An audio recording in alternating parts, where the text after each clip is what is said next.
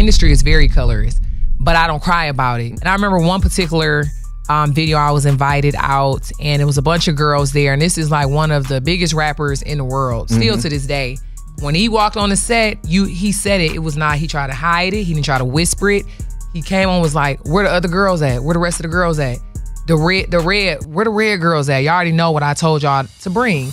And I'm thinking, dang, I ain't even that dark. A lot of people didn't know I wrote for people. Can you share some of the artists that you wrote for? I have been in writing sessions for Cardi B. I feel like at this point, everybody has writers. I've been in a session before and it was 14 people there. Well, now you on Love and Hip Hop and you beefing with Renni Rucci. And y'all was arguing over writing. Our beef started was when I reached out to her, I was respectful. I'm like, hey, I'm Amy Luciani. Like, I wrote this record with this girl, and she went off and blocked me.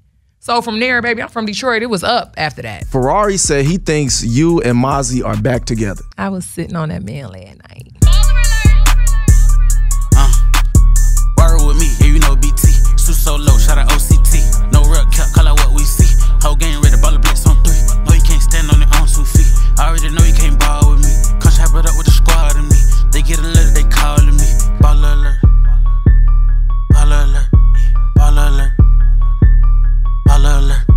BallerAlert, welcome to the BallerAlert show. It's OCT, what up? It's your boy, you know BT. We got a special guest in the building. You want to introduce yourself since you already doing radio? Okay, you already know. I'm here. It's Amy Luciani, y'all, the bag lady. Detroit stand up, Atlanta stand up. Let's do it. Detroit was popping, my baby. What up, y'all? What up, Yeah, make sure y'all like, subscribe, do all that. Yeah, we finna get into it. I'm ready. I'm ready. You hosting the show with us, all right? I'm hosting the show. I feel really special. Am I important? Duh. Okay. That's why you here. You know, people be saying I be too humble. I be coming places sometime and be like, y'all want me here? Yes. Okay, thank you, guys. Yes, thank girl, you. you're shining, you're looking good. Thank Look you. like $1 million. Thank you. All right, here we go. I left my jewelry at home. You got the earrings on. Don't get it twisted. They I got one in. I lost the other one. I don't know how. Oh, look, I got a secret. Look, one is missing. Just in case. You missed it. Tory Lanez, 10 years. What's y'all thoughts about that? Do y'all think it's fair? I'm gonna say this. I'm not a girl who fears cancellation of the culture. I feel like it was excessive. I felt like, damn, 10? It was so many loops in this story for me that I literally couldn't pick a side and go with him or her. But I know, I think it was excessive. I think it was a little bit excessive as well.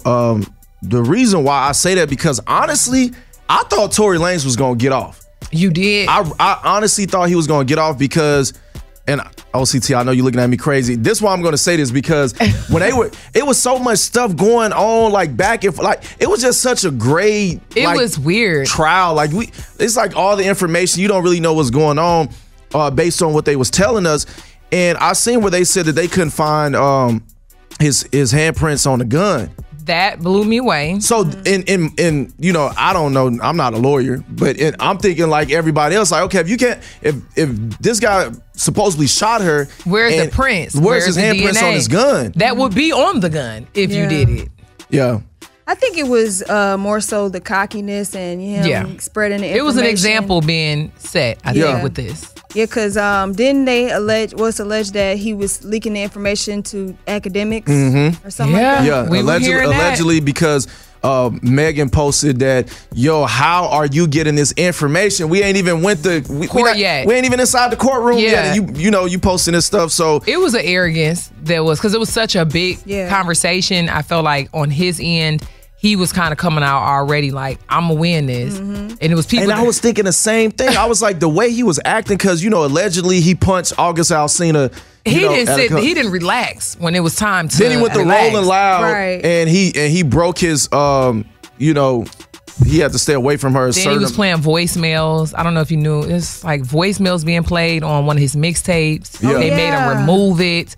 I'm like, bro, you need to be quiet right now. Listen, and remorseful. Essentially, what you're in court for is to prove that you are a human being that's, you know, privileged to be out here in the free world. But when you doing all these things outside of court, when you come in, you just looked at as a menace. So it doesn't matter how good of a lawyer that you have. They looking at you as like, okay, you want to convince the jury that you're innocent and that, you're not capable of doing something like this. But when we looking on the internet, it's showing that, you know, allegedly you punching August Alsina in the face and, you know. And said that you didn't, and that kind of came, that's what really affected him, I think. Yeah, I think remember, that's what he denied it fully. Yep. And then the clip came out, and it was like, Tory, what the? Yeah.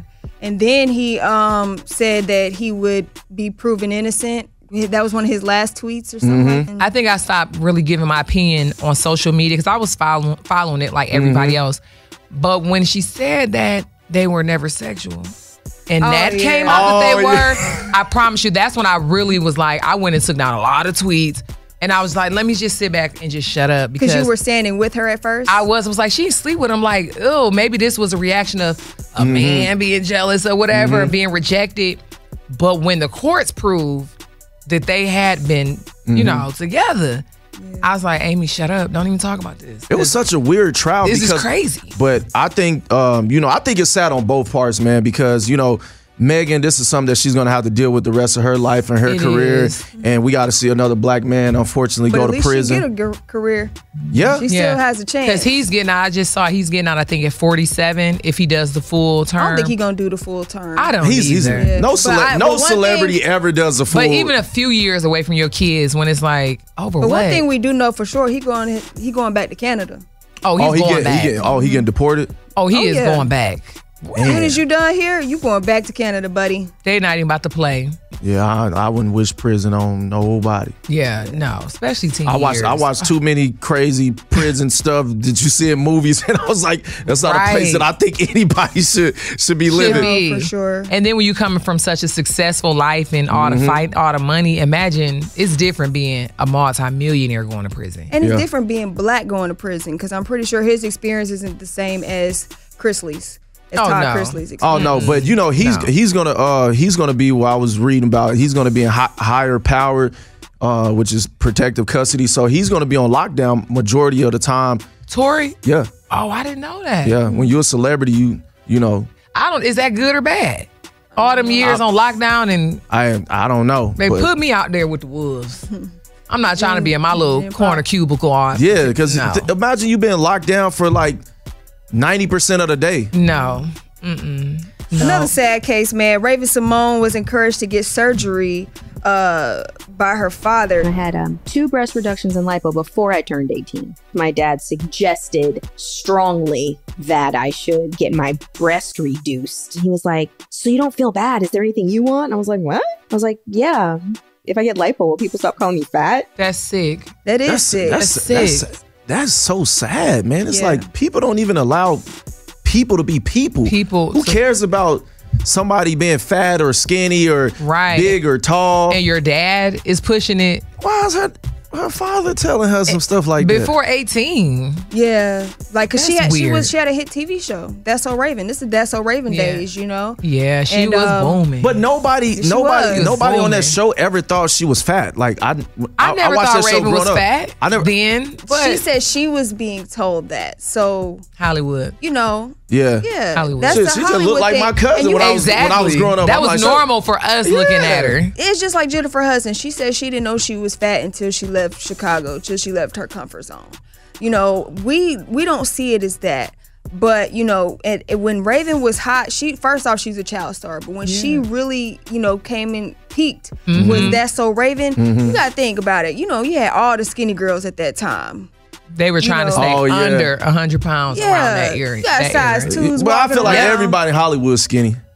Especially are trying to be, are killing themselves to become skinny like that. Beyonce was skinny back then, you know, going on diets to look a certain way. That was that time. Now, they trying to look thicker. It's more time has changed. Time has changed. You got the big girl supermodels now. But that's why you shouldn't be telling kids to change their bodies so early, because look how the times have changed. Where you at one point, obviously the BBL was like the big thing in our community.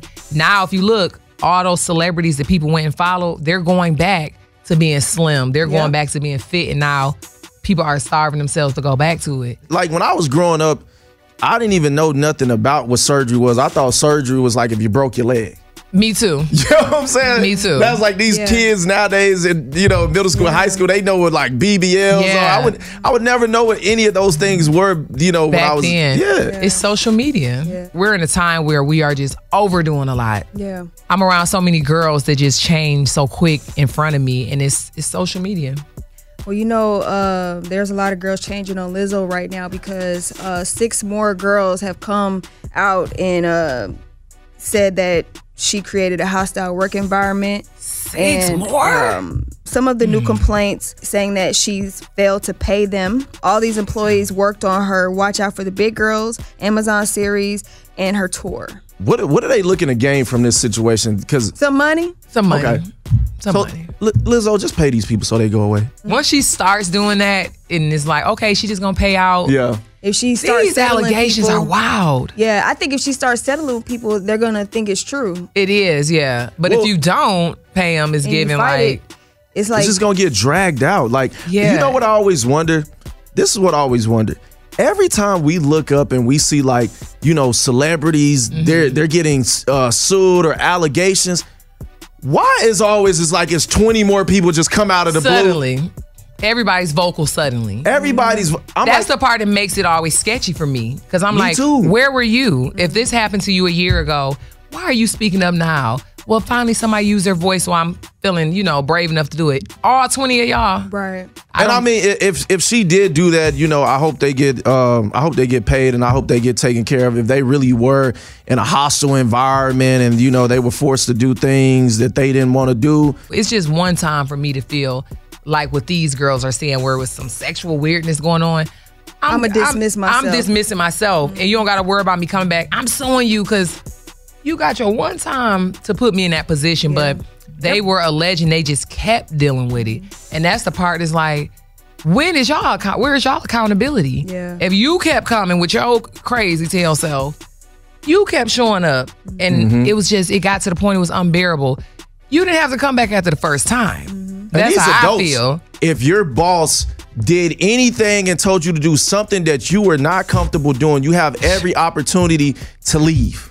Every opportunity. Motherfucker, I had to touch a dick, and like, and then you know what? I'm then thinking, you probably touched that dick and was like, I could probably sue this bitch for having to touch this dick. because I'm just trying to see why would Lizzo have had to be so hands on and be like, come here, you're gonna touch this? Like, was it your team? They was trying to. I think they was trying to real. hang out with her, like trying to be cool. That's And the problem. thing is, they don't know the difference. Like, I'm not your friend. That's I'm not your your boss. friend. But a lot of these like these workers, they be trying to get with these celebrities and be hanging around. They be like, damn, this nigga smoke crack. I didn't know that. He tried to get me to smoke some crack. See? Like, that's why you gotta work and then don't go hang go out with your home. boss. Yeah, don't go do hang that. out and have cocktails with your boss. All that fraternizing. Facts. Yeah. That's the real problem. BallerAlert!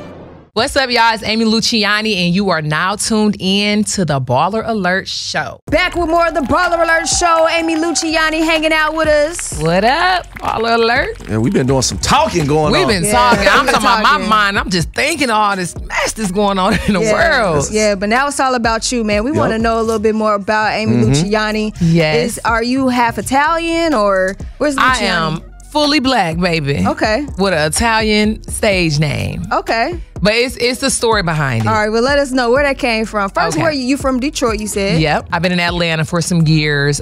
Just pursuing the music, really just working my business, working my brand.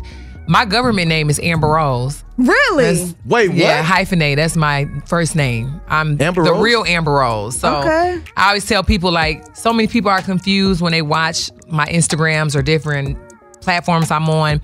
And my original OG fans that's been here from the beginning, they'll be like, oh, I love that Amber Rose. Or Amber Rose, you look so pretty at that.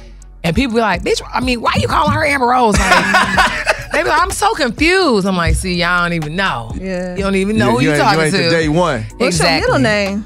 It's no middle name. Okay, you don't have a Amber middle name? Rose. Nope. Okay. It's just Amber Rose. Okay. My grandmother's name is Rose Marie. Nice. So, no. When Amber Rose was like really popping and really like doing her thing, this around the Kanye time, I was doing a lot of musical shows and open mic. This is like the first stage of being a rapper. Like, I'm In just Detroit? Yeah, no, I was in Atlanta. Okay. I moved here right out of high school. Oh, okay, gotcha. So, I was just doing a lot of performances, and of course, it's my government name, so it's Amber Rose on all the flyers. And it would be so many awkward positions where I would be in, like, where people might show up at different events and be like, I saw the name Amber Rose on here. Like, you're black. I'm so confused. Who are you? And I'm like, that's my name. Well, it's this other girl named Amber Rose, and I start getting hip to her, and I'm like, what the hell? And from there, I was sitting there, and I'm like, I'm so tired of being asked a question like, why are you going with the name Amber Rose? Why'd you copy this girl from New York? You know? And I just got tired of pulling out the ID like, no, what were you saying, baby? So that's what made you change Because that's not her real name. No shade. That's not her real name. So I'm like, how I'm copying a name that's not even her name? This is my government name. So one day I just came up with the artist name. I was just like, you know what, let's switch it up. Let's do a little quick reinvention. How'd you come with Amy though? I was always giving guys the name Amy in the club. Just like, if I didn't want to talk to them, I was always Amy. So that was your alter ego? Always. So many guys like, you remember me, Amy? I know that was something I was ignoring. If a dude used to say Amy to me, I knew I wasn't interested. You'd be like, you called me what? That was the red flag. Yeah. Or a dude to say like, hey, Amy is so-and-so. Like, oh, I definitely did not really want to give him my number.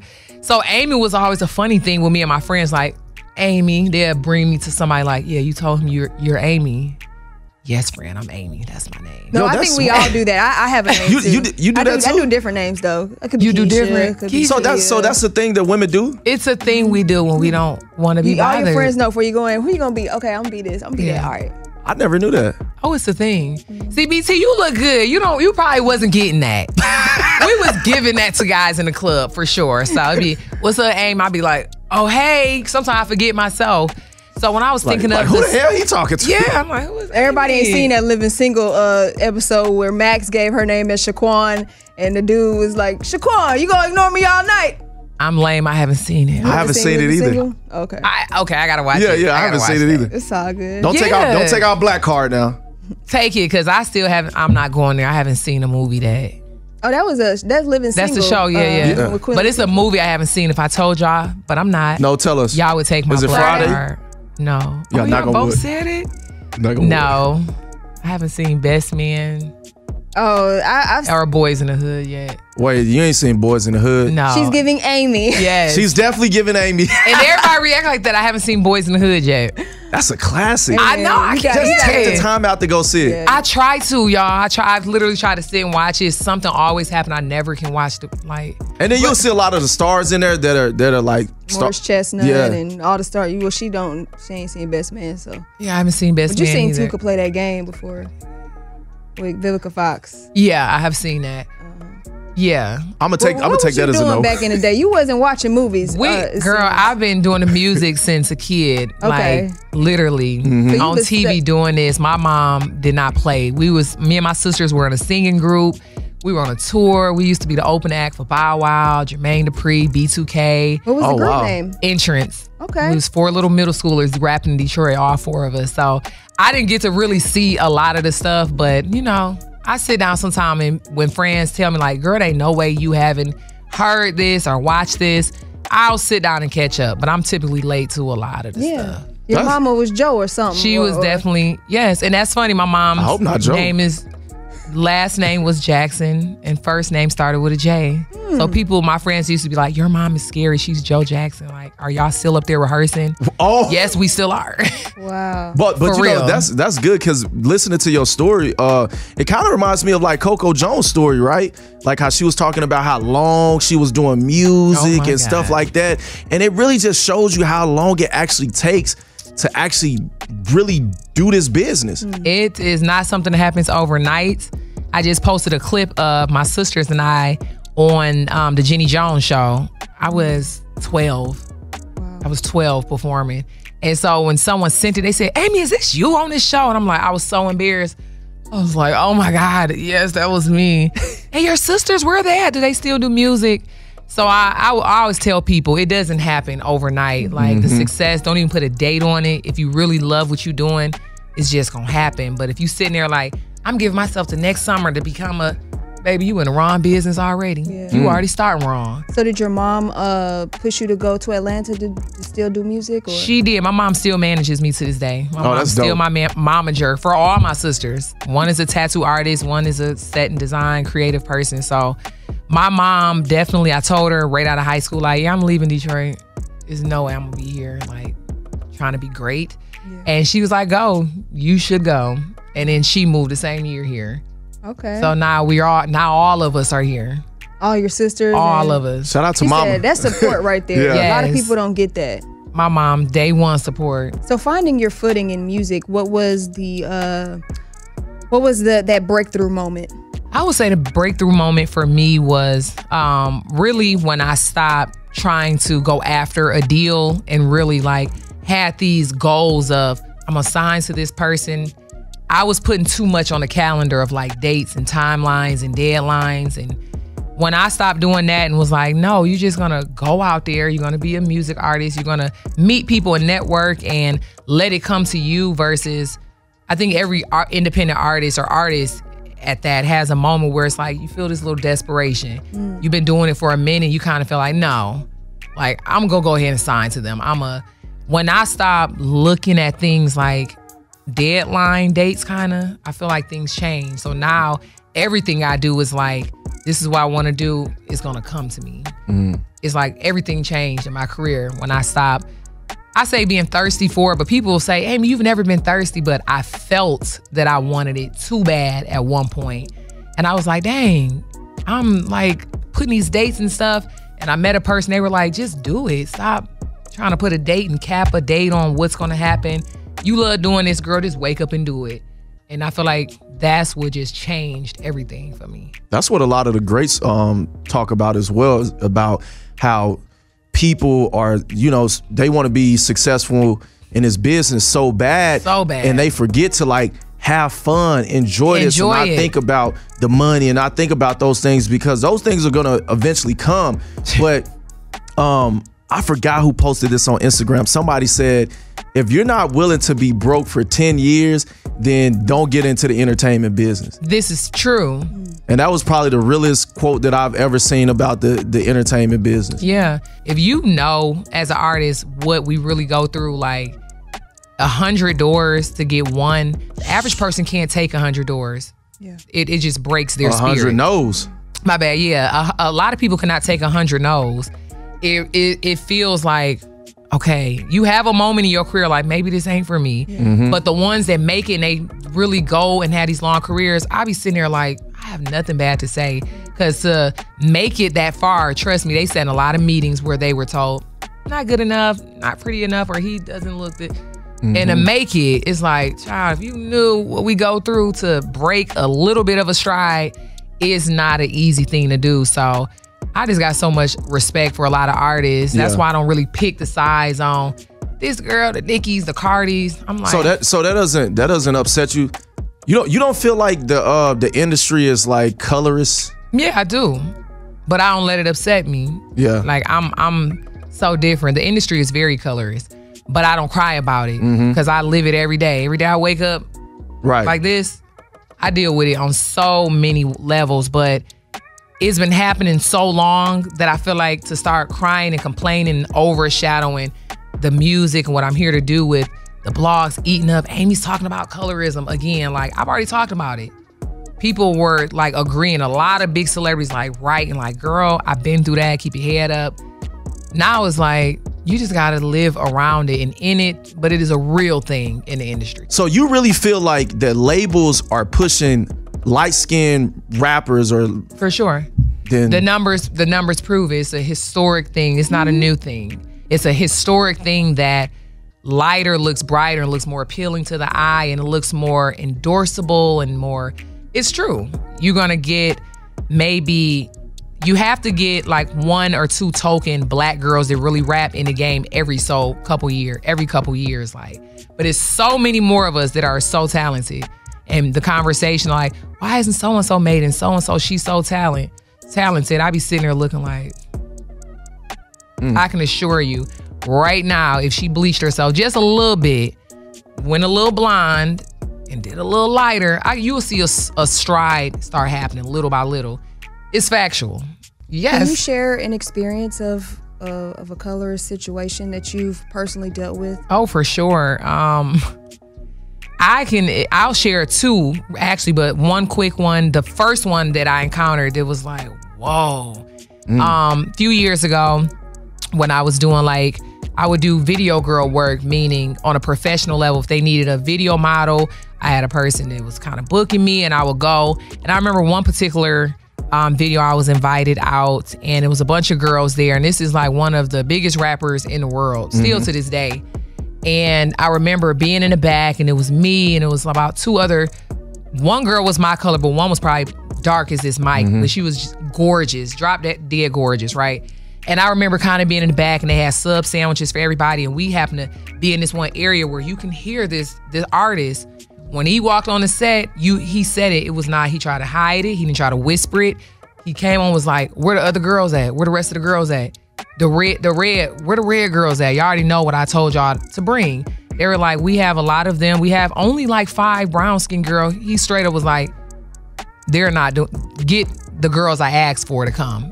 And I hear the girl, like, I don't know if she was an assistant. I don't know who she was, but we can hear her. We're right there on the set, but we're kind of away. But I'm sitting there eating the sandwich like, he ain't even trying to whisper this. And the girls were like, we're used to this. And I said, it's sad. I've never encountered this. But the girl dark like this was like, I deal with it every video I pop up to. Yeah. And I was like, you still do it. He literally was like, this ain't what I asked for. Where's the light-skinned girls? Like, 1 or 2 of them can stay, but all 5 of them, no. I had never heard that before. And I'm thinking, dang, I ain't even that dark. But if I was, they dismissed us off the set. I promise you. Wow. First of all, we sat for about 2 hours, and I was sitting there like, I should really get up and leave myself. But just being transparent, I was broke around that time. I had bills. We were getting paid a decent check. And I'm like, I'm gonna see this through because I need the money. But a little bit of me sat there and was just like, this is disgusting that we're here dealing with this. And this person is blacker than me. This artist is darker than me who said it. 2 times darker than me. And I just was like, dang, for sure. And I'm pretty sure you probably was a fan of them, and then it probably kind of turned you off with their music. I was definitely turned off. I don't listen to this artist to this day. And this artist has said several things out loud about brown-skinned women and liking them red better. He's still doing it to this day.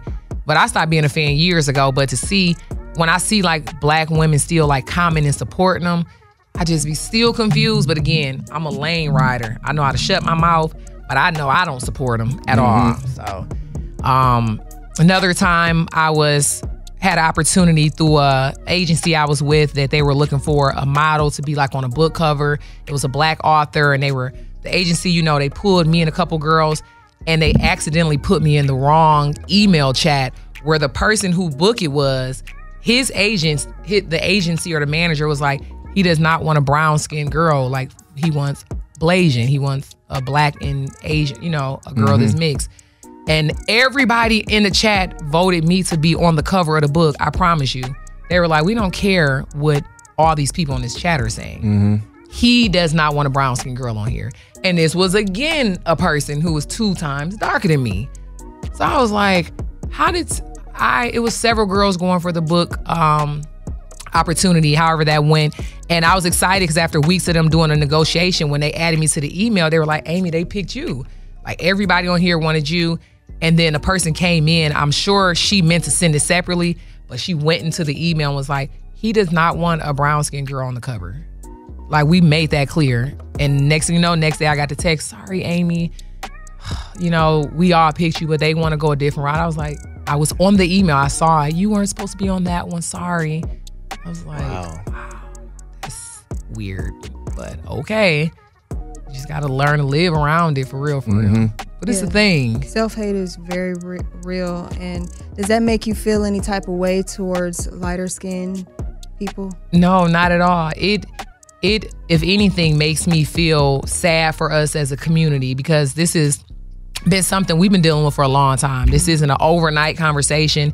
It's one of them conversations that when people have it, us brown-skinned girls kind of look like crybabies. So to save face, a lot of us don't talk about it. But it's a conversation that if you probably put 10 dark-skinned women in a room, some of the stories will be probably horrific of how they tried to pin us against. When it's like, my mentality is, you can be dark-skinned, light-skinned, white, brown, and be beautiful.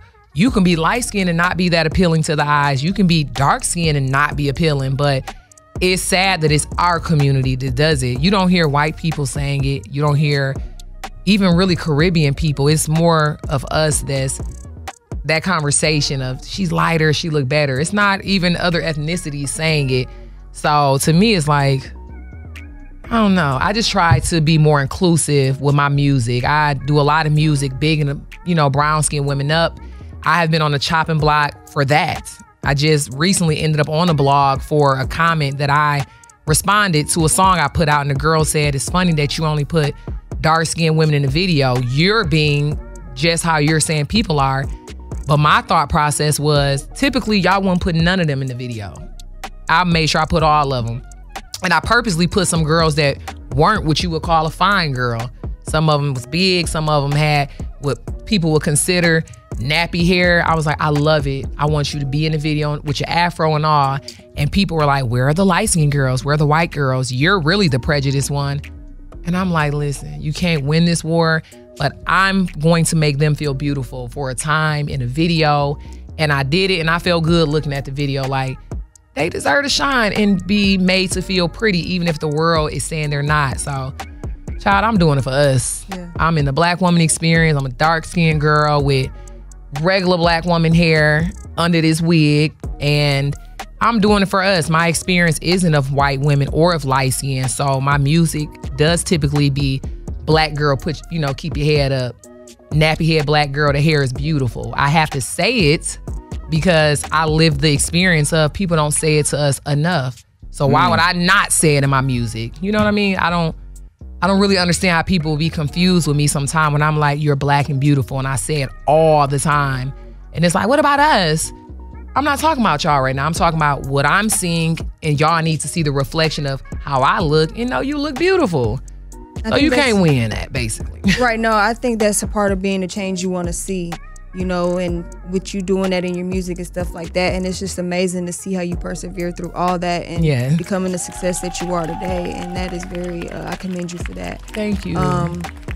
What was one of your, what was your successful moment? Like the moment that you was like, okay, I got it now. I would say my first successful moment would be my first big writing session. A lot of people didn't know I wrote for people, but you know, in that that part of the industry, you can't really be as vocal. Like, hey, I wrote her song. Like, my name is on. So I felt really good that I always wanted to write for big artists. And when I got a call to be in a writing session with 4 of like some of the biggest songwriters in our area, like when I called, I kind of felt like, am I supposed to be in this room? It was crazy when I got there. And that was my first time in my career feeling like, oh my God, it's actually, you are being heard. Sometimes it feels like you aren't as an independent artist when you haven't made it big or the #1 record, you know, like people say, or charting in general. So when I walked in the room and I sat there and people were like, Amy, like, we heard some of your references, we heard some of your songs, we heard so-and-so song, we didn't know you wrote that or co-wrote it. I was like, wow. I didn't even know y'all even knew me or were talking about me. So that really encouraged me. They were like, girl, we've been talking about you for about 2 years, actually. And I was like, dang, you don't really know that some people know you and things. My mentality changed. I was like, how did they get the stuff? Did you have a manager or was it your mom doing all that? I had a situation with Red Bull Publishing and was sitting down and was negotiating some work with them and 2 other songwriters. Shout out to London J too. He writes. Yeah, big shout out to London J. Yeah, that's the homie. Definitely my homie, and that's like a mentor to me. As far as secret weapon about a lot of females rappers. He is the one. He is the one. Like London, I do this to him when I see him. Like, so shout out to him. But yeah, I end up in a writing session with him and a couple other people. And when they were like, yeah, we heard some stuff you wrote. What do you mean you're shocked to be here? I was like, because I haven't had this opportunity before, that changed everything for me. Because from there, I was like, you got to stop working and being great to hear somebody say, we heard it, Amy. Because I learned that day, sometimes they don't even tell you they heard you, but they're hearing you and fans, and they were pulling up references like, we got this reference in our email with all these songwriters months ago, and it was you. And I was like, what? Y'all in LA? They're like, yes, Amy. So from there, I'm like, girl, you are that girl. Period. What are can you share some of the artists that you wrote for? I can tell you some writing sessions I've been in. Okay. That's how you have to do that legally. I've been in some, yeah. I can tell you some, yeah. Just, you know, just a couple of writing sessions. I have been in writing sessions for Cardi B. Okay. And I'll leave it at that. That was my most biggest opportunity. Okay. And I was the only girl in the room with all the male writers. So can you give us an example of what a writing session is like for people who may be curious? Yes. So a writing session, you'll get, obviously, your confidential email through whoever you're working with, or if you have a pub deal or a label deal, and they will tell you like which label is looking for songs. And they'll tell you what type of songs they're looking for, meaning so-and-so has a 10-song album and it's about to come out. The last 2 records, they want it to be maybe club boppy, fun, or a deep record. It's like heart bro, got dumped, he left, and depending on what your writing cadence is, you might get the email like, hey, it's a session coming in. You want to be a part of it. You don't know who you walking in there. Like, I've walked in with London J before and been like, what's up, London? Don't know how excited I am to be here with you, but you don't know who you coming into, and sometimes you don't even know the artist that you're writing for. Sometimes you might have a publishing deal, a pub deal, and get in there and it's like, oh yeah, you writing for, I don't want to name somebody who writes for themselves, but whoever's been vocal about not writing for themselves, you might come in and be like, who's working on this? That never happens. You might come in and be like, I'm for real? Like, how many songs does she need? Well, they really only need 1. And it's literally 20 people sometime trying to get theirs to be 20 people up. writing on 1 song? For sure. Sean Garrett kind of shared that with us. It's like a whole bunch of people and they're just like fighting for that chance to get on the album. And sometimes you're not fighting, that's the sentence, a chance to be on the album, because sometimes you can write the whole verse. And when you hear it and how y'all negotiate and work it, it end up being you only got 1 sentence of what you said that was dope out of it, and then this other songwriter, he got the 2nd sentence. You're like, damn. But then the artists want to get their credit too, so they can just take something they hear and then say, well, I want to rework it like this. And now you getting them points on the split sheet. Oh, it gets real ugly and dirty. You can, and that's why songwriters are always trying to write. I feel like at this point, everybody has writers, and because some of the biggest, I don't understand why it's a big deal. Yeah. Because when you look at some of the biggest artists in the world from, years ago, like you look at people like Michael Jackson wasn't writing no songs. But the objective of the music game is to sell records. And whatever sells the best is what they want. So if you're writing something that sounds like what's on the radio, you're more than likely gonna get that job. And you're gonna be on a 2-year run, because it's sounds in the industry where it's a moment where it's like everything. Y'all remember the Roscoe Dash moment where everybody was like, nah. It was just a sound. Snap music. Yeah. They're gonna send in the power writers that are quiet in the back like, oh, this is what I do. I write all the snap the finger type hits. It's like a cadence for every type of songwriter. London J works well with everybody, but he's really good with women. The female rappers. How is he able to write so much of that? And he's like the most. That's what I heard. That's why I was like, London J writes a lot for a lot of females. What makes him a beast is because he's selling the records. He's selling the record. And if you are making the most money, they want you every time. Yeah, and he don't miss. So basically, you can write the record, and then it can be 10. I've been in a session before, and it was 14 people there, and I was just like, oh my God. And when I say they in there hungry, they're not in there playing with you. I had to learn. I was missing opportunities when I started, because I'm the humble girl. Like, I know my power. I sit there sometime and be like, you don't even know who you're talking to sometime. But I was coming in them sessions so humble, and I was seeing how aggressive they are, and I had to learn quick. I was like, oh, because I remember I was in a session one time, I kid you not, eye-opening moment as a songwriter. I went in there, it was like, lay that part down, that was good, we like what you said. I go in there, and a guy came in and was like, yeah, they want me to say my part. And I was like, thinking, what? I came out, they were like, His part, yeah, we like that better. So you cancel that part that she said, put his one sentence on there. It was aggressive. They was in there like, we want the most on this publishing. We want to be the one to get the most out of it. And you got to be in there ready to fight, not literally. Nature. Yeah, because a lot of people behind the scenes, they not making money like these artists. You're not going to do shows and stuff like that. So your only stream of income is like, I got to get on this record. I got to get this record. Because it takes, a while to get paid is also. Not only that, the producer getting 50% of it. Immediately. Automatic? So, immediately. Well, and that's what we often do 50%? here. It's Producers get 50. You break down the split, so it's 50% for the songwriter, 50% for the producer. Now imagine 10 people writing on that record. So they have to be like, you get 10%, you get 5%. It's no money, you get y'all. That's the problem. That's why it's like this big outrage. Not even just with TV. It's a real thing. It's not, you got 10 people on here writing and you getting 50 because you made the beat, and I'm sitting there like, you ain't really saying no money. So what is this beef over songwriters with these females? Like, the beef is so catty, and a lot of it is calculated by the labels because the beef sells. So before you drop, if your name was so-and-so and you drop, the week before you drop, you're most likely gonna be told to beef with me, fall out with me, do something weird where it's like, if everybody's talking about you, that means, let me just say, if I do... All press is good press. Yeah, if I'm doing probably 1.9 million impressions a week, the people who are superstars, they probably doing 20 million. If I start a beef with you, that's 20 million people now watching to hear the beef, and then you slide in your record on them. It's such a system that it makes. They're watching you because you're beefing. Slide in the album, slide in the new merch, slide in the tape that just dropped. It's a system, and girls have fallen so deep into it that now they're not relying on the lyrics no more, like the music. It's like, I could do some fake beef and go #1 for real, for real.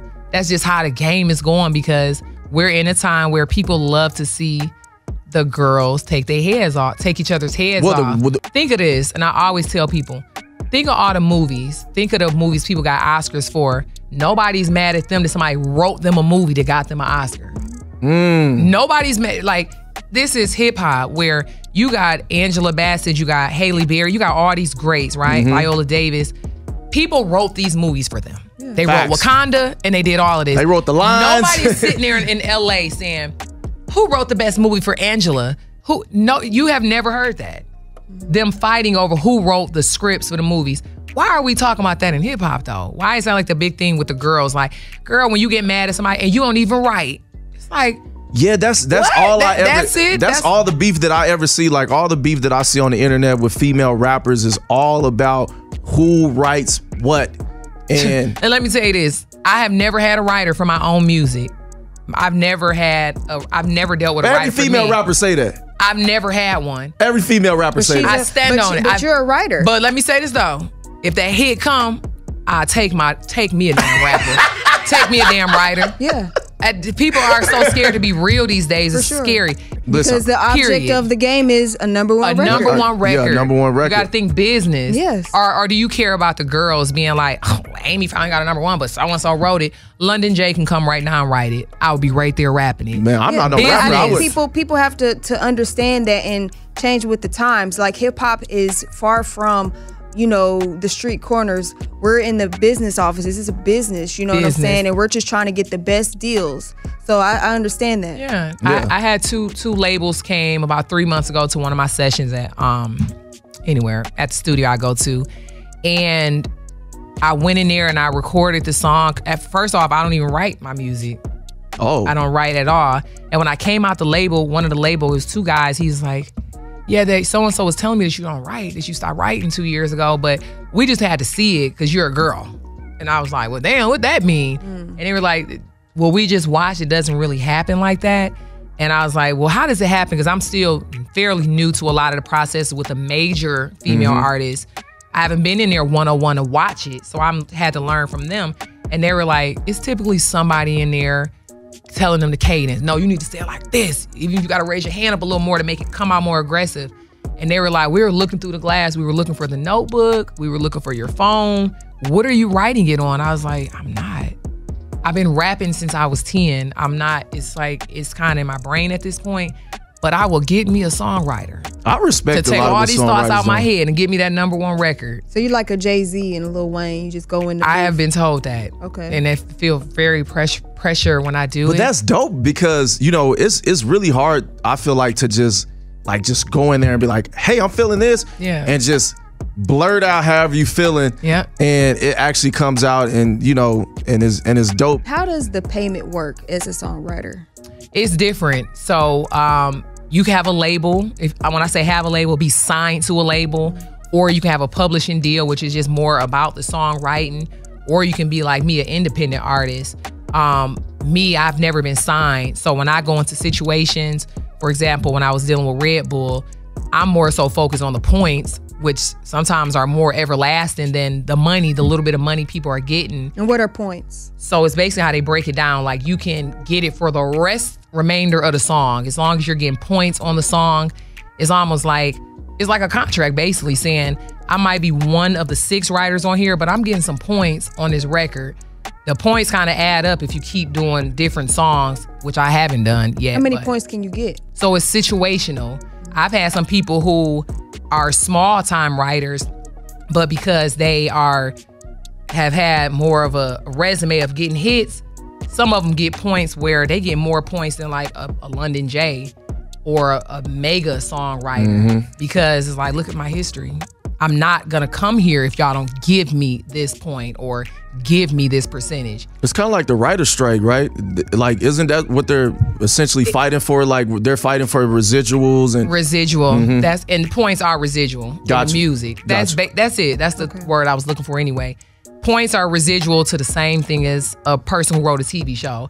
I don't want to have a song while it's on the radio getting money, and then when it's not popular no more, I don't get no more money, because it's still gonna play at least. But that's how artists go times broke a year. too. That's how artists go broke. What? After the song is no longer popular, the label is still getting paid. And you ain't getting no producers points. are still getting paid. And it's like, when people don't want to hear you perform that song anymore, you know, it's kind of like. Yeah. Or you can get smart and be like, no, I'm locking in long term, because this song could a year from now end up being on a commercial, Chick-fil-A, GMC. We see it happen. But a lot of the people who didn't know how to negotiate points or didn't have a deal or somebody they trusted representing them, they just come in a situation like, oh, I'll take that 40,000 or 20,000. And it's like, if you had got the points on the record, over here this is like forever. Dummy. How many points did you get from Cardi? This is legal stuff. Okay. Legal stuff. Okay. But was it nice? Was it a nice? No, and let me clarify. The song session that I did for Cardi, my verse didn't get put on that album. Okay. So I didn't get no points from the Cardi, but I was a writer on the whole project. But my particular Throughout the entire project. No, so, and it don't go like that either. Okay. So basically, when they came to Atlanta, they put the Atlanta writers. They had sessions for her in California as well. They do this with not just Cardi, all the artists. You know, I don't want to just single her out, but in the Atlanta writing session, it was about 11 of us there. I knew then, like, I hope I just get a sentence on this song. I didn't know coming in there was gonna be that many people anyway, but this is the game, so. I didn't expect in that situation, seeing London and seeing all these big people, me even really getting a point on the record. If anything, I would have took the money at that point, because I'm just real, I wasn't the biggest person in writing for celebrities, but I was getting there from people talking about different situations that I had wrote for people. But so it was a work for hire?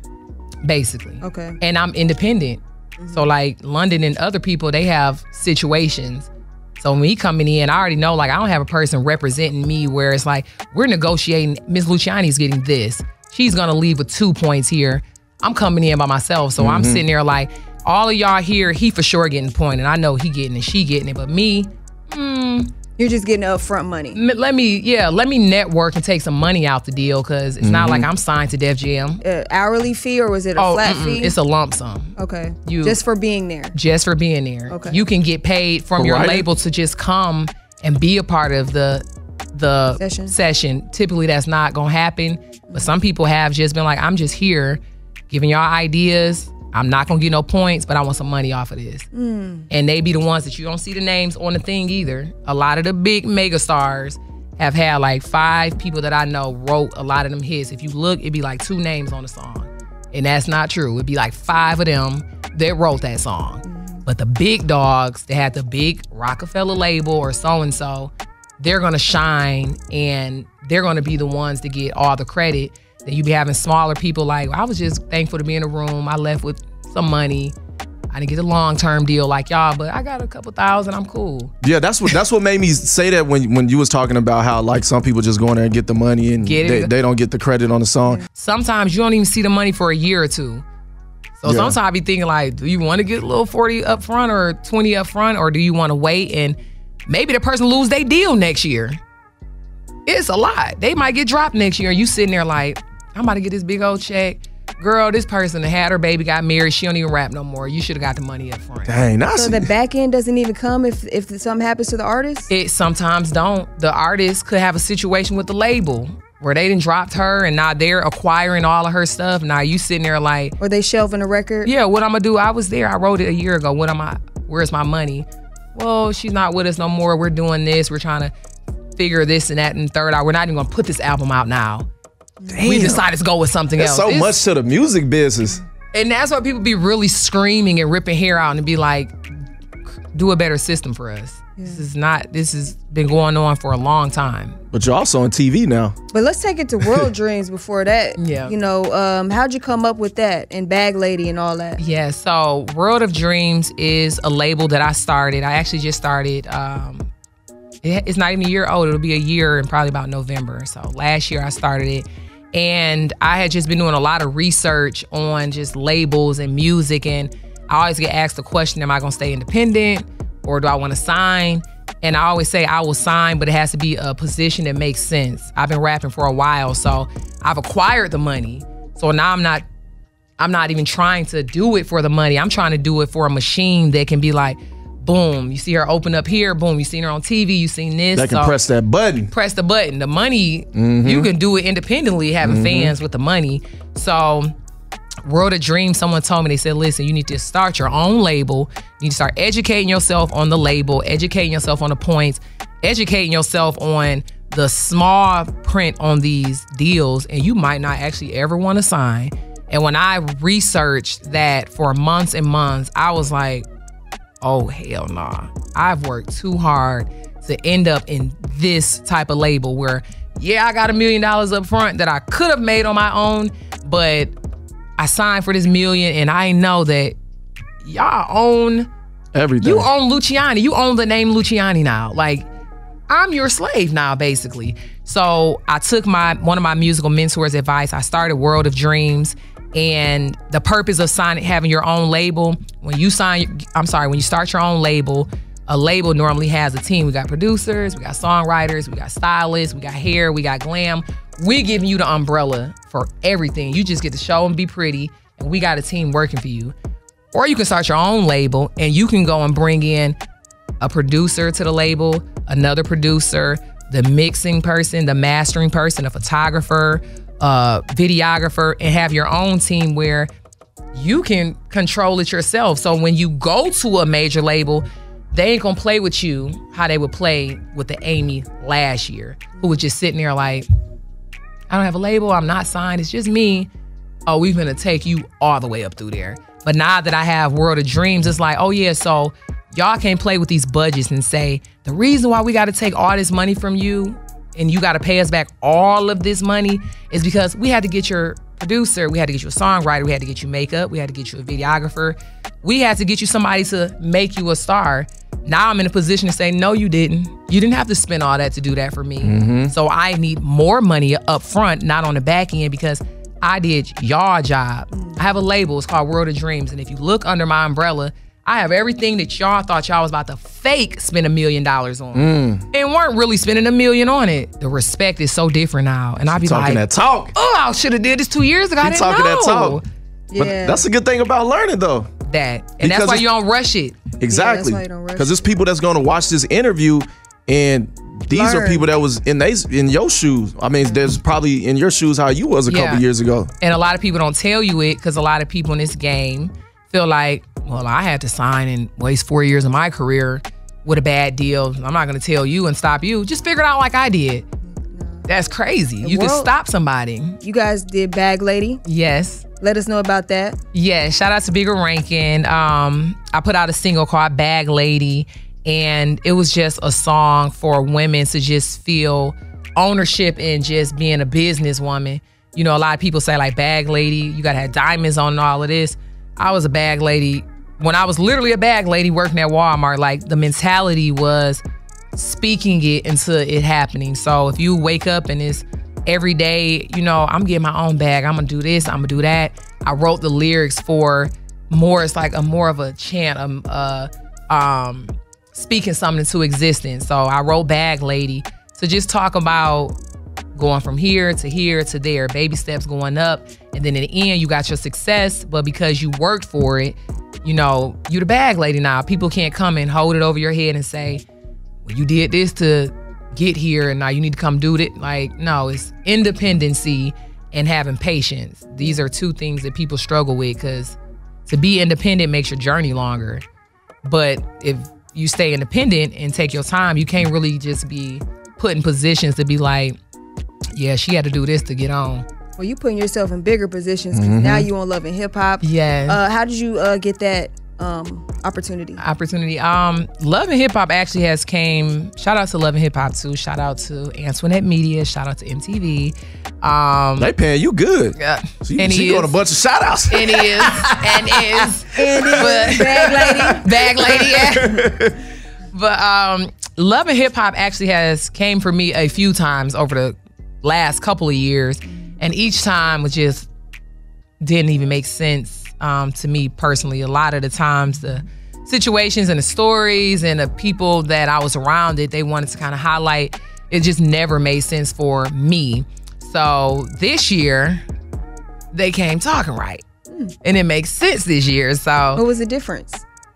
The difference this year was me, really. Now I had myself together, my life together, so they had to come at me different. Whereas before, when I was really going through trying to figure out and just all this, just artists and being a creative, people, big entities can see it, and now they have more power to be like, yeah, we're gonna put you on here and you're about to be fighting with her, and we're gonna make you go do this and fake date this person, and then somebody gonna throw some water in your face, and I might have to catch a charge again, because you know what I'm saying. Again. What you caught a charge for before?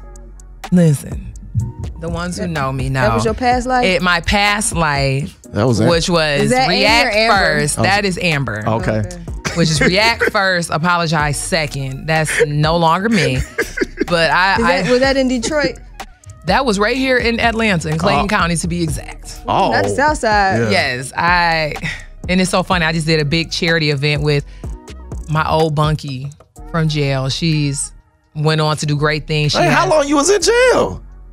I have had my fighting moments, y'all, and I have had some time. Oh, you was just fighting, okay.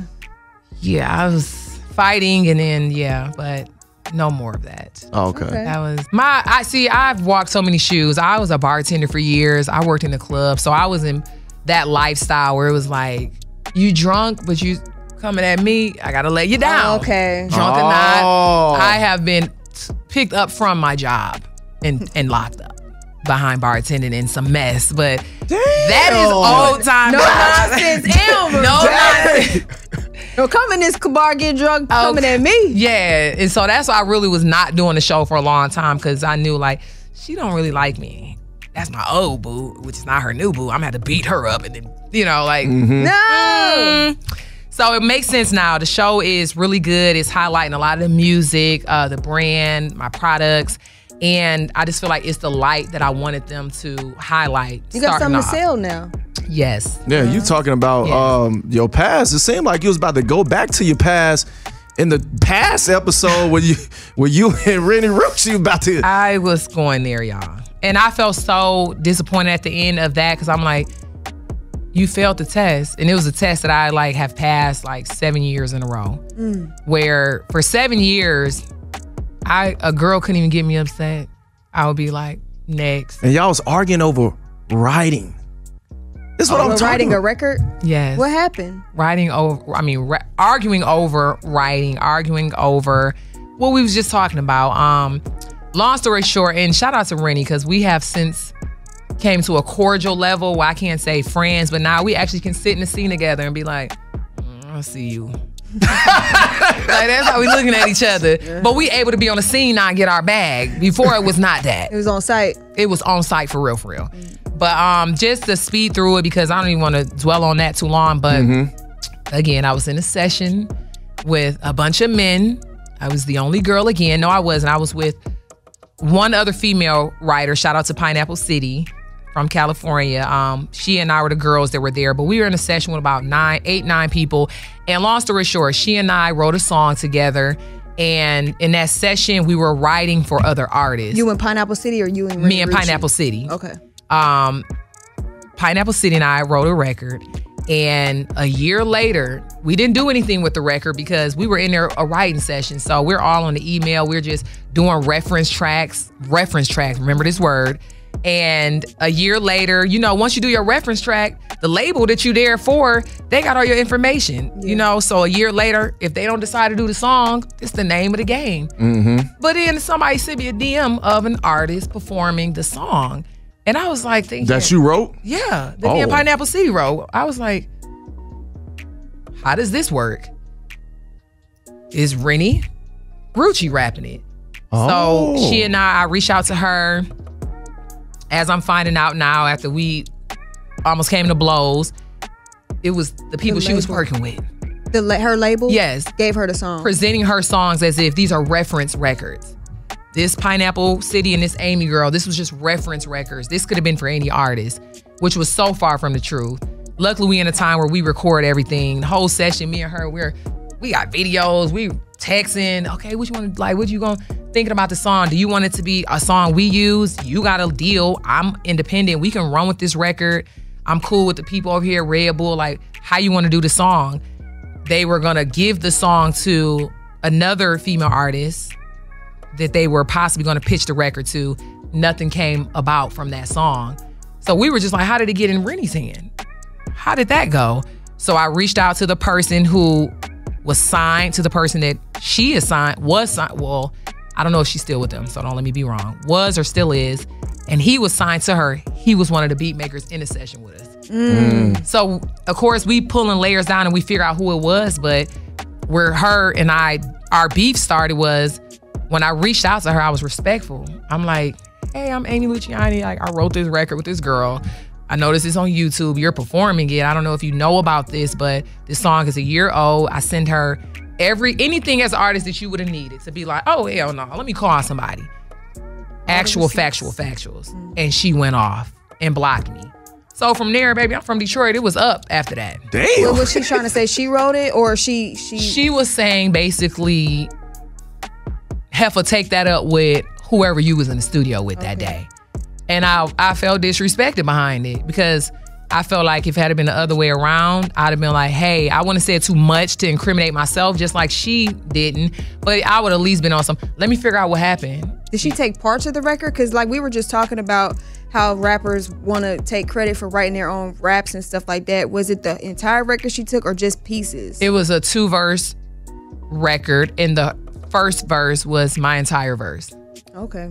Entirely. And you didn't get no money, so you looking. I got nothing. I was sitting there for a year like, I hope something come about this, because we were in there for days doing this. But again, you might get a call in 3 months, hey, that record, or it could be 2 years. So you don't call and be a bugaboo and be like, hey, about that record. You just sit back and let the music thing do its thing. So I felt disrespected from her message, long story short, which led to me taking to social media because I knew this gonna get my answer. And it did. As soon as my video went up, the song was taken down. Although it was put back up at some point, it was put right back up at some point, it did get took down. It was a couple major artists on her deal that had reposted it. I looked up, they took it down. So I'm thinking like, okay, we about to handle the business. Cause I'm not a drama person. I just want to handle the business. Yeah. I'm owed some money if your label gonna pick up the song, but how y'all gonna pick up a song that me and this girl wrote? How does that work? So I was just vocal that year, like, y'all not gonna keep playing with us girls like this. We know it'd be a lot of y'all guys that do these writing sessions, but we're here now and we're slowly in here writing. Give us the credit, because if it was a guy, they would have been in there ready to fight instantly. They wouldn't even play with them like that, the men. So did you ever get your credit? No, I never got my credit. Still to this day. And it's still up. It's still up to this day. Did you never want to take it to court, or? I honestly was going to take it to court. Me and the artist, me and Pineapple, we were in chats with She Signed and her people, which I don't even bring them a part of the mess, but we were all talking like, what are we going to do legally now? We're not going to play the homegirl game. This is legal. This is theft right here.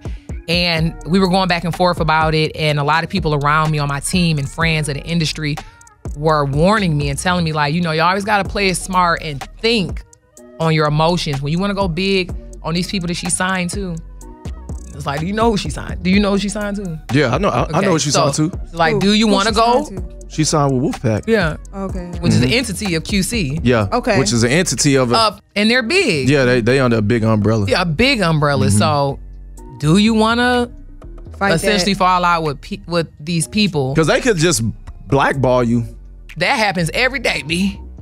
So, are you scared of that? Is the question. I'm not scared of it, but I'm a money maker. I'm wise enough to control my emotions and be like. So that's why you guys are not. You can be in the scene, but you would feel better if you got paid. For sure, we should be paid. Yeah. But we should 100% be paid. We should have been paid. But this industry is so many unfair situations that I don't want to be the artist to keep being vocal about, because I be needing people to stand with me that look you like me. You seem like Monique right now. Yeah, and I don't want to be that person. I'm not in here to advocate. You don't want to be that person. I don't want to be that person. I silently throw my little chips out and be like, yeah, us girls do be kind of done unfairly when it come down to these writing sessions and writing boards and references and stuff. But I don't want to keep saying it, because now that's overshadowing what I'm trying to do and who I'm trying to be. And then you also coming up, you got to be careful with who you really ready to go to war with at certain points of your career. It's not like I'm the biggest artist in the world and to be sitting up there like, I'm taking y'all down. Or did you take yourself down? Yeah, now you on the same playing field with her. But that's how God worked. Okay. And that's why I wasn't never tripping. Because I know how it worked. So now it's funny because it's like, God to do that loop real quick and you just be sitting back like, hi, remember me? What was her reaction when she first seen you on set? Which y'all saw on TV. Didn't want to speak, didn't really look at me, didn't. It was what you saw. Clipped down, because this was a long conversation. So it was what y'all saw clipped down for 60 seconds. Yeah, it was like instant. It's like, because when I saw the clip, I was like, damn, like they must got some smoke outside of this, because it was like as soon as. No, it was so much more. And just how I am with everybody. I just, like I said, I know my power, so I know how to talk to people in conflict, because it's either two things. We gonna talk in conflict, or my old background, my old thinking it was okay because where I'm from. No, we can't go back to Detroit now. Yeah, we've old. Been progressive now. Conflict gonna be talkable, or we gonna fight. One of us gonna get hurt out the situation. And how do you find the balance of giving, you know, your new opportunity on Love and Hip Hop what they want, which is drama filled, and trying to highlight your businesses and your music at the same time? What was the question? How do you balance them both? I'm still learning how to do it to this day. Because this is your first time with Love and Hip Hop, right? First time. Okay. This is my first time. How I'm balancing it out is, I think it's just having a strong mind. I was a fan of the show. I watched reality TV anyway, so I knew 100% what I was stepping into, but I just felt like my approach was different, because shout out to a lot of the girls that were on the show before me, but my situation is different in terms of I have kind of the opposite of what a lot of girls needed when they started the reality show, started Love and Hip Hop or these other shows. My career worked in opposite. I had businesses that made millions of dollars, and that's how I bought the mansion. That's how I drive all these cars off of me. I just didn't have the musical success. A lot of girls had the opposite starting off. They were super broke, but they had the musical clout. So my stuff worked in reverse.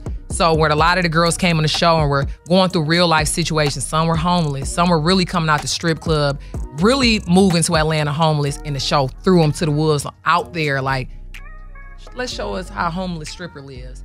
My situation is different, because I'm coming in now like, it's different. Like, I'm good. And real quickly, for the audience, what were the businesses that really set you up financially? So my first business that took off was a hair business. I had a hair company called Luciani Luxe Hair, and my hair just took off. I started off when the selling vendors and building people's websites before e-commerce was like a conversation. Luckily, I had a neighbor who was in it, and he taught me about it, and we started this big e-commerce business with hair. So we, just to speed through it, we would either build you your full website, get your hair, get your website, get your tags, get your LLC, get your EIN. We did everything. You will wake up the next day for a small fee of a couple $1,000 and wake up to a fully running business, ads, just everything people are doing now. A one-stop shop. One-stop shop. I was blessed and jumped on that wave when I first heard about it years ago. And just took the chance. I was like, I don't know what e-commerce is, but let me try it. I built a wholesale hair. I didn't, but one of my partners built a wholesale business where you never had a business before, where hairstylists could come to my website. We know you need hair all week long. You're a hairstylist. I set it up where I was having it like, you can buy wholesale from me. I got everything you need. You need tags, you need bags, you need lashes, glue, everything wholesale. So I just came into, honestly, a lucky position before e-commerce, a blessed position before it was like, e-commerce is the wave. Now everybody drop shipping. I was doing it 6 years ago. Wow. So that started it, which led to my product that I have now, which is called My Pretty Kitty. It's a bikini product for your bikini area. It's a 3-step kit. Like Nair or something? No, yep, but it's all natural. So mine is all turmeric based. I have a turmeric bar of soap. I have a cream and a turmeric oil. So My Pretty Kitty is what kind of did the rest of everything, how it was supposed to go. Okay, so yeah, you got products to sell, man. You ain't got time for the drama, Maybe but you know, yeah, we know Renni is not one of your favorites. Any more of your least favorite cast members? All them heifers. Like, nah. Now you going out there. Be careful now. They been a jump me mine. You know what? It's reality TV. Yeah. Everybody got a personality. I have come on the show on a scene where I had a lot of personal stuff and I wasn't the most pleasant. Because it's like, I got real life. Now I got this camera in my face and I really don't like you. And I halfway like you. So it's just reality TV. I don't look at any of them. Even down to Renni, we just were out the country together, and like, that's my stomach growling. It's just business. Yeah, it's just business, and it's a show. And I feel like with all the adversities, the best part to prove you're a businesswoman, you want to be successful, is I try to think of the money, and I look at stuff like I'm not trying to chase the bag away. And you do too much, you be too ghetto, because you could push the ghetto envelope. You can scare the money off. You could do too much. You could say too much. And although I'm on a show that I know is more drama driven, I'm standing behind my products on the show. So we could do all this cat and all this, all of this. We're gonna highlight my products. I don't come on set without it. I don't come on set without it. Candy does that on the Housewives. Like, so smart. Give them what they want, but at the same time, promote your products. Get these products. You know what I'm saying? That's Bedroom dope. Candy. That's dope. Because why would you be on this national TV show not with your product? Squandering your opportunity. But you won't believe how many of them on there doing it. Not showing, and have products and services, and just, I'm on TV, so let me just be the baddie. And I'm sitting up there like, baby, I'm not trying to be the baddie. Everybody ain't a businesswoman. I'm trying to be the bag lady. I'm trying to be the bag lady, not the baddie. But it's TV, so some people get it confused. I'm on here for a purpose. Yeah. And although I'm loving just the new opportunity, it's so different just being mic'd up. I've never been in a place where I walk into and it's a few girls that don't like me and we all in the room and I'm looking like, oh, we can't be on no street stuff today. We're mic'd up. We're really TV stars now, or TV personalities. I'm being taught, I'm learning stuff too in this experience, because I'm like, typically I wouldn't even be in a room with you, but I have to now, and I gotta be nice, and I gotta listen to you talk. I really wanna slap you a little bit, but you know. Damn. Okay, well, Ferrari's been texting me, and he won't leave me alone. He told me, ask you, Ferrari said he thinks you and Mozzie are back together. Oh my God. I was sitting on that man last night. Okay. Whoa. I was with that ex last night, y'all. What happened? Let me see how to tell the truth without making him look so bad again. we were together 6 years. In the last year of the relationship, which was last year, when I broke up with him, dumped him, left him like a bad habit. It's like, nah. It just wasn't working out the way it was going the first couple years. I think that when we kind of start coming into money and finances, and it's like, oh, we in this mansion. Oh, shoot, look at our cars. My mentality was, oh, we got to keep these things that we acquired. Like, now we got to work more. And just our backgrounds were different. He's not the only child, but he has a little brother that's like 10 years younger than him. So he was raised like an only child. I got 4 siblings. I always was like, do more, save, be responsible. So I think our backgrounds, once we came into money he didn't change because money, I didn't change, but I saw like, oh shoot, we were supposed to be like planning for this big wedding, and I'm saving up my half of what we're supposed to do, and you're supposed to be working on this. And I think that when we came into the money, that his mentality felt almost like we kind of made it. And I was just like, we have not made it yet. Yeah, his is more, we can relax a little bit. He's got a little comfortable, and you're like, no, we're still on edge. Yeah. We have to, I feel like it's work to get in, but work harder to stay in. Right. And I can't curse on here, clearly. Yeah, Yes, you can. Oh, I can? Say whatever you want. Oh, child, I would have been cussing like a motherfucker. I know, but he told me that when we became financially more financially stable or successful, that I turned into a bitch, basically. He said I turned into like, I will wake up, and this was true. Like, I had vision boards, and I would be waking like, okay, so why you supposed to do this? Like, because now again, we have to keep these things we acquire. So in his language, a bitch was like, you a little more like act like my mama now. Like, we gonna keep this house, we gonna keep these cars. But for me, I felt like we have to sleep less now. Look at this big ass house we just got. Like, it's kind of scary. Like, yes. And you're the oldest, right, of your 4 siblings? No, I'm the second. Second oldest? I got 3 younger and 1 older. But you still have responsibility. You screw up with a responsibility. For so sure. You can't like just drop the ball, because if you don't work, you ain't eating. For sure. Do you guys have kids? No, we don't have kids. I don't have any kids. He has kids. Okay. So that was another thing. I kind of felt like I don't have kids yet. My goal was I wanted to buy my house. I wanted to get married. I know I'm backwards. A lot of people say get married in the house. I knew I wanted to get the house. I wanted to live with you. I wanted to, then I wanted to get married. Then I wanted to have a kid. So we had so much in order. And I felt like when the money came, it was like a shock for me and it was a shock for him. But we reacted 2 different ways. He reacted in like, we never had money before. Like, let's just enjoy it and live it. Like, we look at today, right now, let's go shopping. And I was like, I started acting broker when I got paid. I was like, oh shoot. I understand that. We can't lose this again. Like, I understand that, because you don't want to go back. No. And so we were arguing a lot, and he used to be like, you're not my mom. You acting like a little bitch. And I'm not trying to be like you, like mother hen holding on to the money. And how much did you spend on that trip? And I was on that. But that's what rich people do. And that's what I have learned. Rich like you people say, BT, you know, you save your money will save you. Yeah, you save your money will save you. I tell people that all the time. I tell family members, man, don't ask me for no money, man. Save your money. Because my money gonna have to save me eventually at some point in life. Just imagine how many people were scared when the pandemic happened and still struggling to this day to build themselves back up. And our lives were the opposite when the pandemic, because we were the YouTube couple of the year for the last couple years. So with us, we came into so much money during the pandemic that it almost wasn't fair. It was like people in the pandemic are not watching YouTube more. Yep. So our stuff went up 5 times. We was already killing it.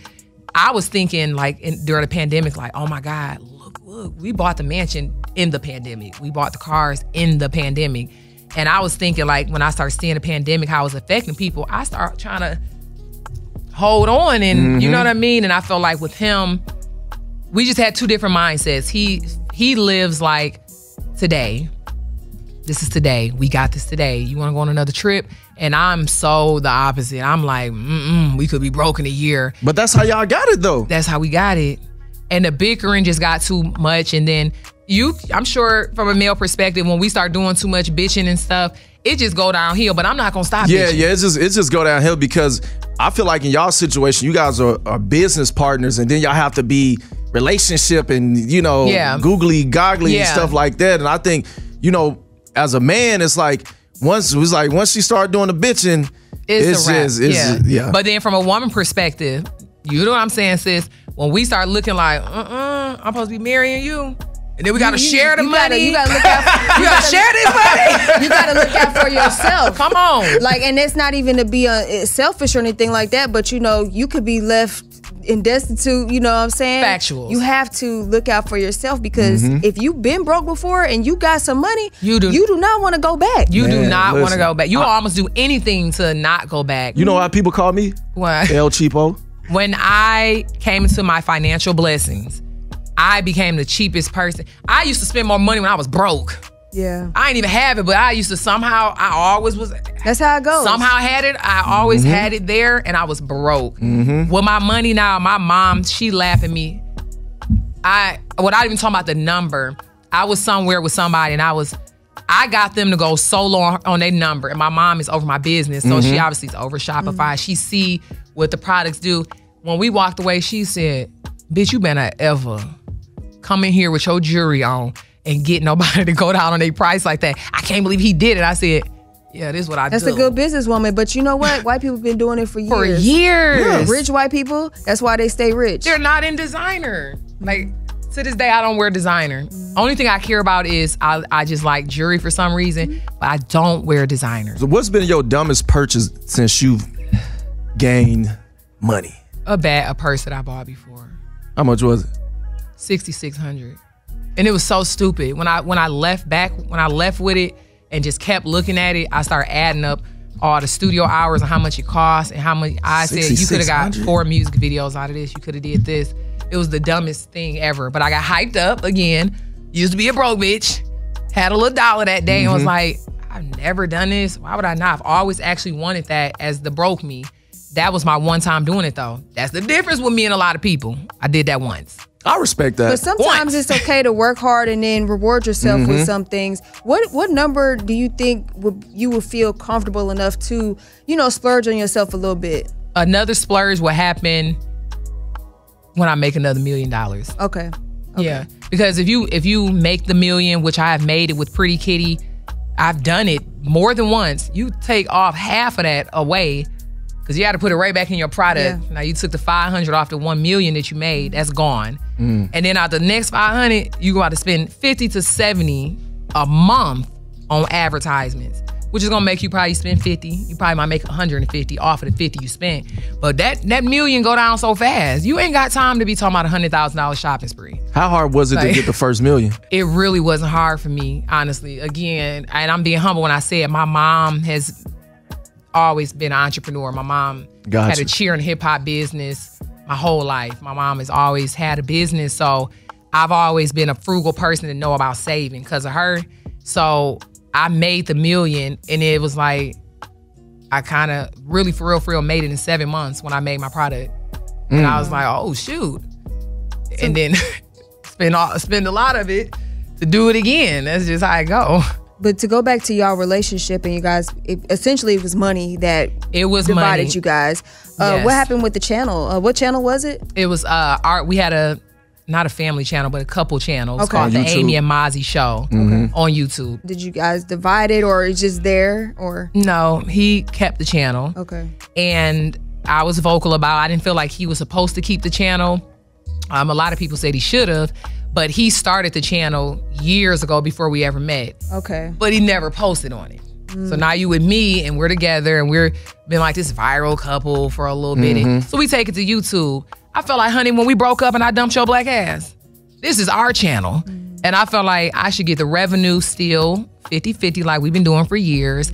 But he felt like, no, this is my channel that I had 3 years before I ever met you and we're not together. Go start your YouTube channel. This is my channel. Wow. And he took all our videos off, but I kind of felt like you still getting the revenue from the hundreds and hundreds and hundreds of thousands of subscribers that you helped build. That I helped build. But our breakup was just so different. It was so weird because I kind of felt like I kept the house. I kept a lot of the stuff that was in my name because I had the good credits. And then I was like, you can have a YouTube. You about to make a lot of money off of it. I didn't want him to go down and just be depleted without, that's crazy. So I walked away from the YouTube. My team was like, this is legal. You shouldn't do it. But it's like, this is my ex. I'm not trying to go to war. And although in a nutshell, you can say we broke up for money, I think that when we really did the breakup, I realized, like, looking at him and him looking back at me, I'm not changing. Yeah. I'm going to always be that girl that is frugal, that watches the money. I balance it well. Would y'all ever get back together? Would we? Yeah. Somebody gonna have to change. That part. I had him blocked for a year, and on our 1 year anniversary, I unblocked him. And when I unblocked him, he texted you? No, he called in text, and I was like thinking, what? How did that happen? Like, I just literally unblocked you. You wouldn't know I unblocked you, whatever. And he was like, I literally every couple of days text you and been doing it for a year. Wow. And I was like, I was missing you too.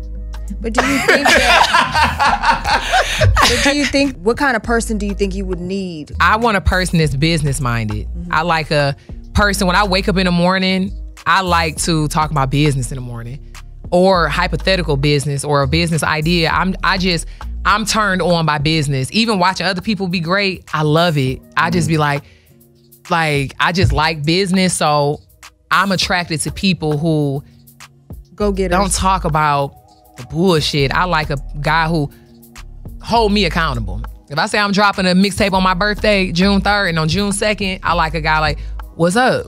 Accountable. I don't like a guy to let me lead, because I'm aggressive already. So you want an alpha? Gotta have an alpha. But then you gotta let me be an alpha too. So that's why it kind of gets weird. Yeah, that is one of my personal struggles, because I am very alpha. Like my mom and my ex-fiance is an alpha for sure. But my thought is, you can't be an alpha if, how can I say it nicely? You need more of a laid-back alpha versus a dominant one. And sometimes you just gotta be a season where you gotta be less of the alpha than me. So if I have showed you, like with these business practices, even down to his businesses, helping him, he starts it, but I'm behind it. I know the credit, I know business, I know loans, I know all of that, thanks to my mom. If I'm the one helping doing it, now look at all the money you got now. I feel like people should learn to, for a short season, it don't gotta be forever, but in a relationship, I felt like it was a season where he needed to be like, Lou, which is what he called me, she know the business, let me step back. See, I'm good with the YouTubing. He's an artist, he good with that, but my girl is good with the business. If you too stuck on being an alpha and you know you're not good at that, but because you're an alpha, you gotta act like you good and be over me. That's what I felt like started happening, because my success in my businesses, I felt like with him, he started kind of looking like, you a little rich, used to be broke, bitch, when I met you, and now you're acting like a know-it-all, bitch. You were broke when I met you. We have so much. It's so many layers. He didn't change with you. That is how I felt. I felt like he thought we had made it, and it started scaring me. We had a wedding planned 8 months before I broke up with him. And I was like adding it up, and I was just like, maybe we rushing this. Like, I don't like how you are with money. You don't like that you say that I talk and you feel like I'm the alpha man over you and you the man. And I ain't changing, but you not gonna do better with your money, but I gotta quiet down. So I broke up with him. Did y'all ever want to do therapy or seek therapy before that happened? No, I'm different. I don't believe in that. Okay. I don't believe that if you find a person who is proved to show, like, I keep everything in my name, hold me down, and now I'm with you, and suddenly I need a therapist to work and date you. I just don't believe in that. I don't believe in that. Is that wrong? Like, so you don't believe in couples therapy? No, I do if I became the problem. But if the only thing you saying I need some therapy is because I'm too alpha, I challenge you and say, why do you think I gotta be so alpha? You're not being responsible with our money. So you're turning me up more because I'm kind of like I'm like kind of nervous now. But what if it's not just for you, but like for him to understand you, a person that can, a third party that can like help you guys understand one another? Before we get to that point, he has to understand that it's just, you need to save your money. We can't skip over it. But that's why most people divorce is over money. And it ain't that it's on some gold digging stuff, because he good and I'm good. I don't need you for money. You don't need me. It was over money because we're about to become one. I'm about to be your wife. I'm about to have my first damn baby. Like, I'm not comfortable. And I felt like I was screaming it, and it got to the point where it was like, you ain't hearing me. So we got to break up. But y'all are, you know, kind of in and out each other's lives right now.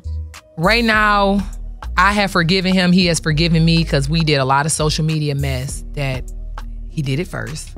And then I followed it, and it wasn't right anyway. I followed it with some ignorance, matching his energy, and it was just disappointing to the fans for both of us to do it. So where we are right now, believe it or not, when I left my ex-fiance, I left him to get back with him. It was supposed to be like a shakeup almost. Like, okay, so I've been saying this for about 2 years now. We've had money for 2 years. You're not listening? Watch this. We're done. Here's the ring. Like, that was what it was supposed to be. I didn't think it was going to last 15 months. But now 15 months went by, and I'm blocked him. I'm like, dang, it's been a year. I actually unblocked him right around 2 days after Takeoff, unfortunately, passed away. Because it was like on my heart, I'm like, dang, life is so short. He was such a fan of him. It just reminded me so much of him. I'm telling you, when I unblocked him, he was texting. And he's like, I've been texting you, like all those things that you said I had to get together. It's 15 months later, but sending me the business, the this, the bank account. And I'm just like, this is all I ever wanted from you. So come over here and get this Gucci.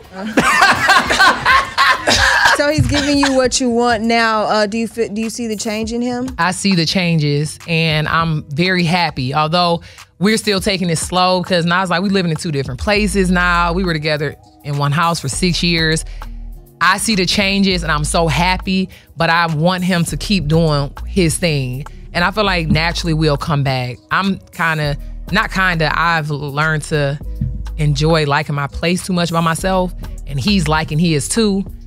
And it's weird because now it's like, I feel like my fiance is like just my little boo who just pull up and leave and pull up, but it's good for now. Still fiancés? Well, no, I don't think I'm his fiance still. I think when I called off the wedding and gave the ring back, that I think now I'm just like his ex-fiance. Okay. No, you just said fiance is like my little boo. Oh, so yeah, it's a habit. It's a habit. Clear. No, he ain't get the ring back yet.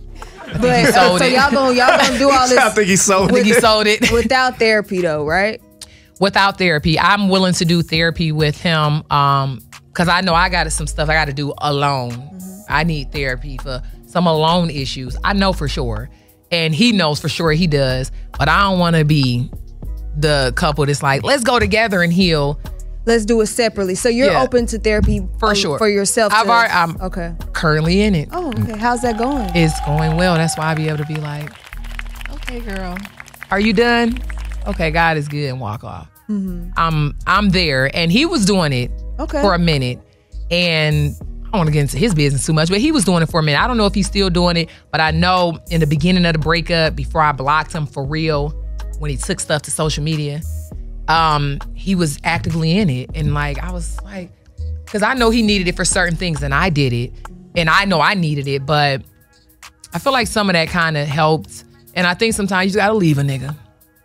Sometimes you just gotta leave him and be like, hey. Just let him know that you're serious. Yeah, because they probably don't believe it. And as in love as I am with him still, he knew how crazy I was over him. So I ain't blame him for being like, girl, I'm still making the money and blowing the money. You still here 6 years. You know what I'm saying? Yeah. Why would he think I was going to be for real? But when I really left, that's great advice. How quick he got it together. That's great advice for some women. Sometimes you got to leave. To really do it, because men go call your bluff every time. Every time. But that's good that you guys are doing the work individually, because, and him actively doing his part shows that he really wants to be with you, and you guys want to be with one another. Yes. In the end. Yes. And he's got some really big things he's been working on. Like, I'm just happy. It's the same person that I met and fell in love with years ago. But again, the money will show you deeper of a person's upbringing. And you don't gotta settle and be like, I'm gonna just be challenged for the rest of my life for the name and the sake of love. Because it can't be love and coexisting when two people got two different boundaries, and people try to say stuff like, oh, you left him for money, Amy, you came up, money ain't everything. Money is everything. That's why you take your ass to work every day. Because without it, there is nothing. So money is everything, but it shouldn't be everything where one person has to be like dating someone and feeling uncomfortable, like, I could see us in a year not having nothing. That's not right. We have a bunch of designer. Listen. But no. Listen, Amy, we could talk to you all day. You are so funny. You are a storyteller. You have great information. You need to start a podcast, boo. Everybody say that. I don't Yeah, because you got a lot. You got a lot of life that you have experienced. And a lot of gems. But we appreciate you for stopping by, man. I could literally sit here and talk for a whole nother hour, but I know we got to go. Before we get out of here, though, we do have a pep talk. What's up, y'all? It's Amy Luciani. You already know, the bag lady. Shout out to the BallerAlert for having me, dropping some gems, and I'm learning some gems. I definitely didn't want to leave the conversation without letting you know you got to bet it on yourself. A lot of us are sitting here putting time frames on our success, time frames on our relationships, time frames on our businesses. If you really are doing what you do from the heart and it's your skill and it's your calling, it's going to happen naturally. So sis, bruh, work your move. Don't worry about how fast things are happening. They happen right on time. And it's not on your time. It's on the universe's time and everything around you. So grind, stay in your bag, get that money, stay focused, stay in grind mode. It's going to happen for you.